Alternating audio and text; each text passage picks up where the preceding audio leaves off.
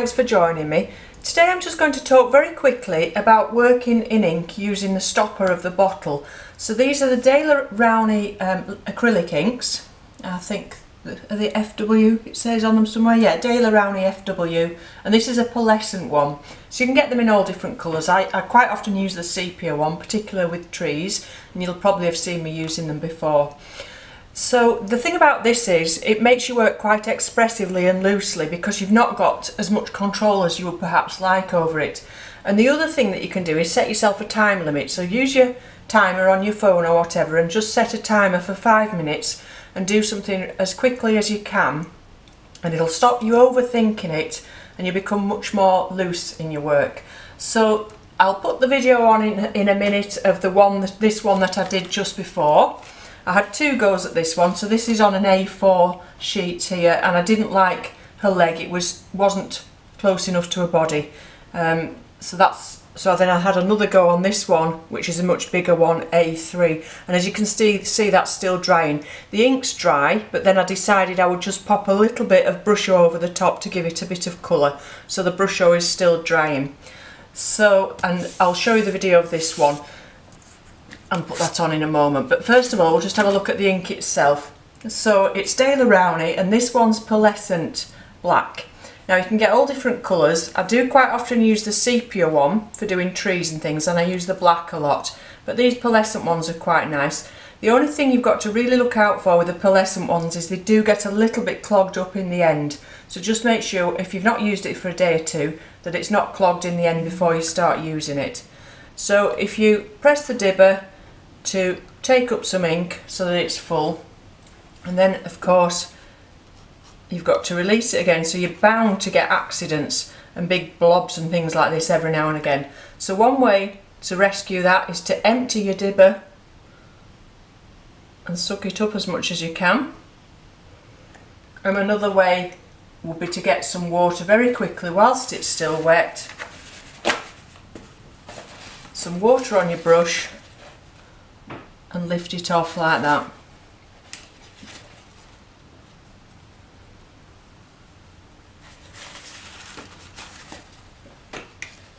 And this is just a practice paper. It just depends on your paper how well it's going to lift off, but you can see you can, if you're quick about it, you can get it off a little bit. But I wouldn't advise keep correcting yourself. So you'll see when I do the drawing afterwards that I'll get a line in the wrong place as I'm drawing, and I don't worry about it. I just go to where I think the correct line should be and ignore the line that's wrong, and just keep working, keep looking back at your subject or your reference photo and just keep going with it.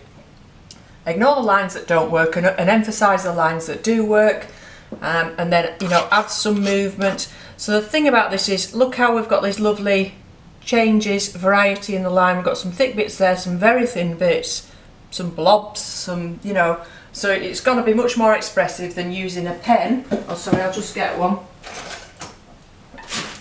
You know, a pen that's all the same uniform line. This is much more dramatic. Okay, so that's really the reason for using it, and like I say, it's a good idea just to set your timer, have a big piece of rough paper, set your timer and give yourself just 5 minutes to get something down really quickly, and you'll find you really loosen up your work that way.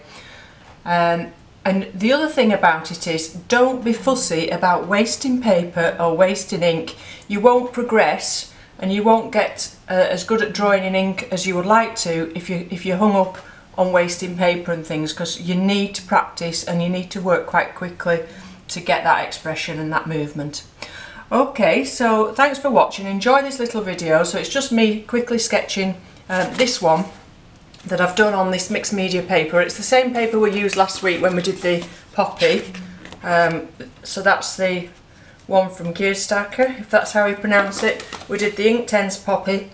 I've used it a couple of times since. I do quite like it, but it's not great for watercolour. It doesn't work, you know, like the watercolour papers that I'm used to. I popped some colour onto this skier that I'd done in ink for a workshop I was doing last week, and you can see it's not just worked, it cockled quite a bit. It's not just gone as well as I would have liked. It's okay, but not great compared to my watercolour paper.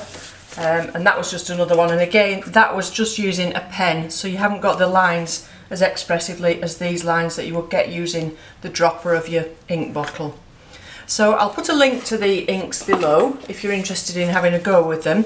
And although it says pearlescent, it's only a touch of shea shimmer in it. I don't know if the camera's picking it up, but it's very little. It's not, I thought I would use it because she was a dancer and I thought a little bit of a shine would be quite nice.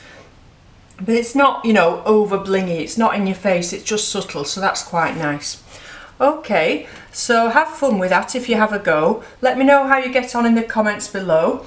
Oh, I should show you this a bit more and just move it. It's hard when it's still drying. I don't want to tip it up. But yeah, let me know how you get on in the comments below. And thanks for watching, and bye for now.